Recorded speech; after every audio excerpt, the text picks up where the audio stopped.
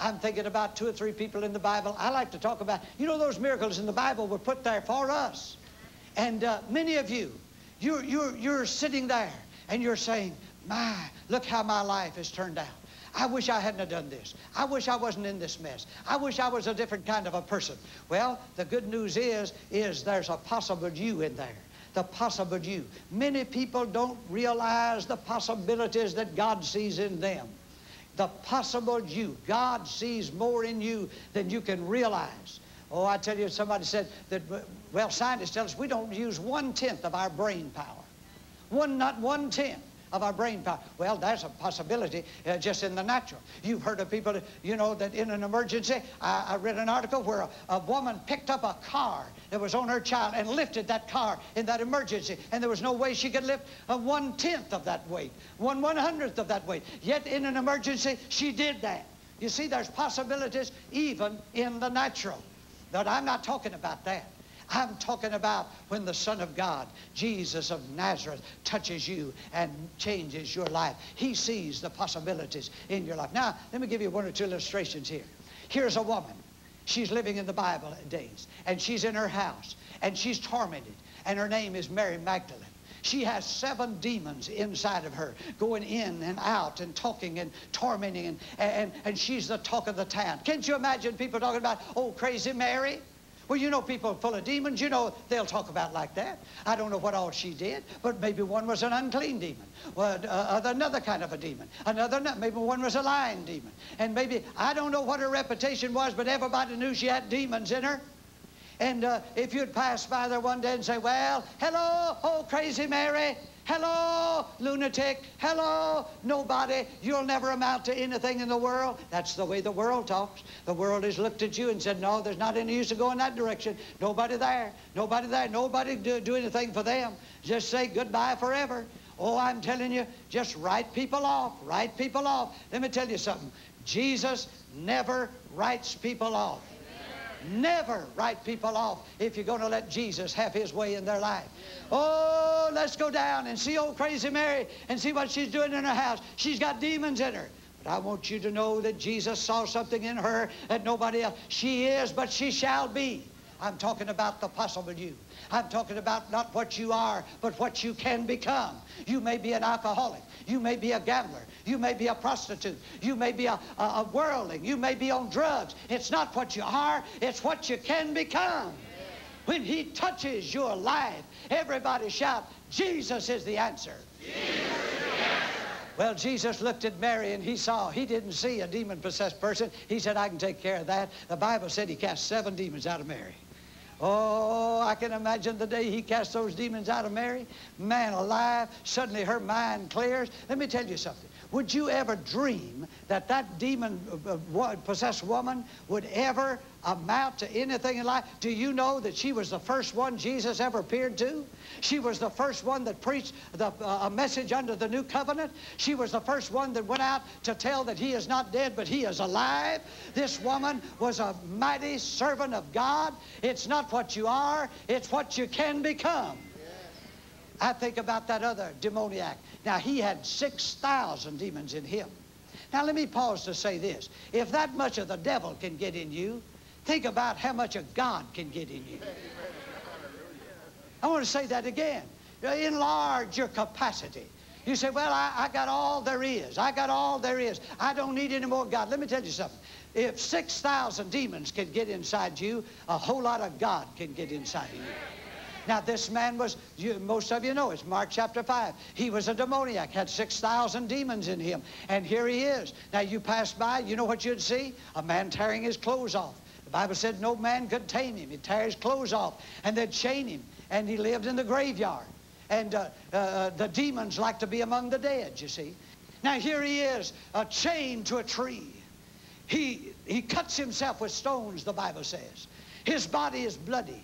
His mind is all confused. There he stands, there he sits. Then he breaks the chains and in great fury runs down through the town, terrorizing the town. Would you say, well, you know, that's going to be my next pastor? Would you say that? You know, that's one of the great men of God of our day. Would you ever say that? Would anybody? Oh my. You know what they'd say? Write him off. Write him off. Write him off.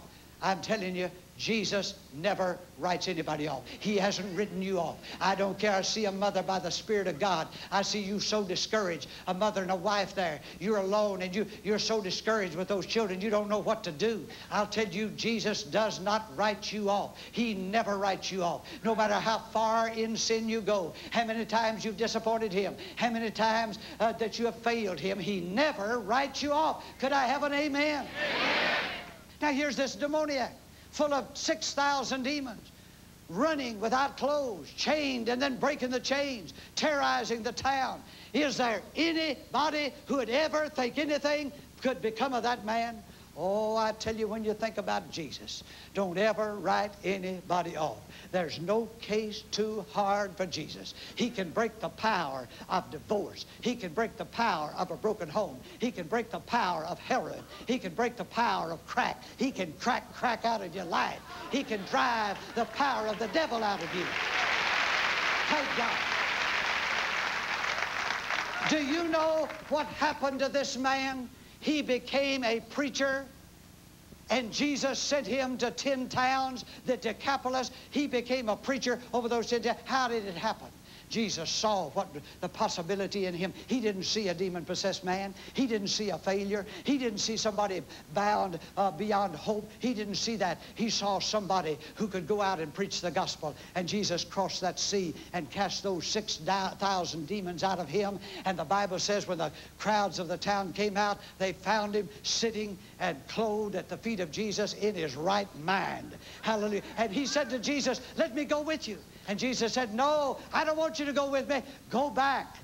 Go back home and tell what great things the Lord has done for you." And he went to the Decapolis, which means 10 towns, and he became the preacher for those 10 towns. It's not what you are, it's what you can become. Hallelujah. Give the Lord a hand clap. Give him a hand clap.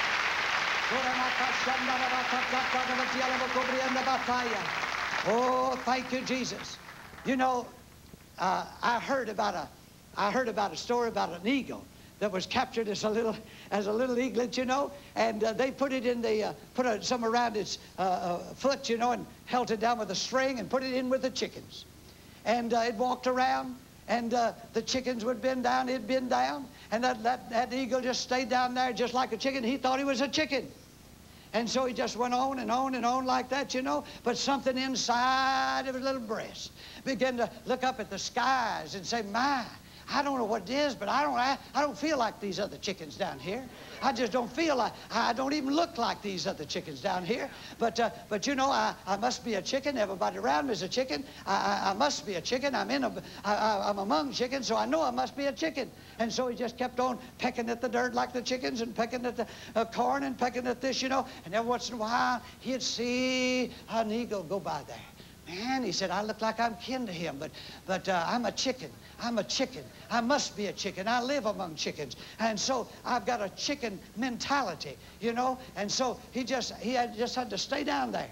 But one day got to feeling his wings on sides, you know, began to stretch those wings out. He said, "My," he said, I feel like I'm more than a chicken, but I must be a chicken. I must be a chicken, you know, because I live among, all I remember is chickens, and, you know, and so, but what about these things?" One day, he decided to act like something beside a chicken. He jumped up on a post. He stretched those wings. He began to move. Something began to stir on the inside of him, and directly he took off. And he caught an updraft, and he began to soar. And way up there, he looked down at those chickens. He said, "Thank God I'm not a chicken. I'm an eagle." Hallelujah.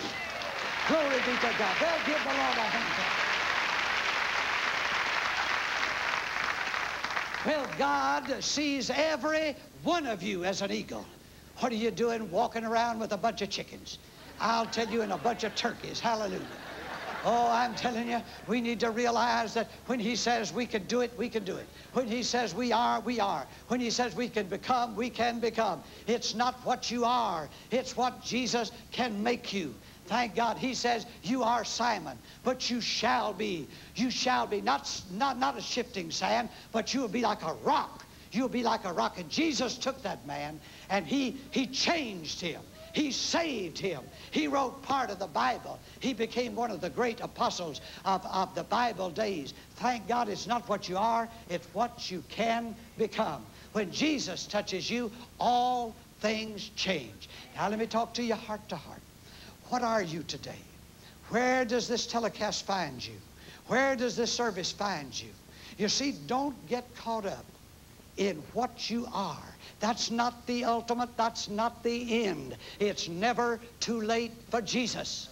It's never too late for Jesus. Everybody say it with me. It's never too late for Jesus. Say it again. It's never too late for Jesus. It doesn't matter how far down you have fallen. It doesn't matter how many mistakes you have made. You say, well, I don't count anymore. There's nobody that could ever use me. Don't mark yourself off, because God has not marked you off. You have possibilities. The possible you. What's in that rock? What's in that drunkard? What's in that prostitute? What's in that gambler? What's in that businessman that's cheated and lost his integrity? What's in that person? What's in there? What's in that rock? When God looks at the rock of your life, He sees not an angel.